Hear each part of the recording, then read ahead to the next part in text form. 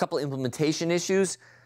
In general, warping is one of those things that in principle should be really easy. In practice, you always make mistakes.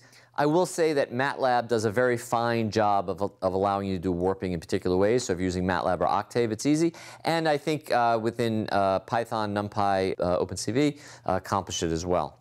The other thing in order to make this work, and actually we'll get to this when we do the whole multiscale, is it's often useful to sort of take a nice bit of a low-pass filter of your images, smooth things out. Why do you want to do that? To get sort of your smoother derivatives as things work. And we'll talk more about that next time.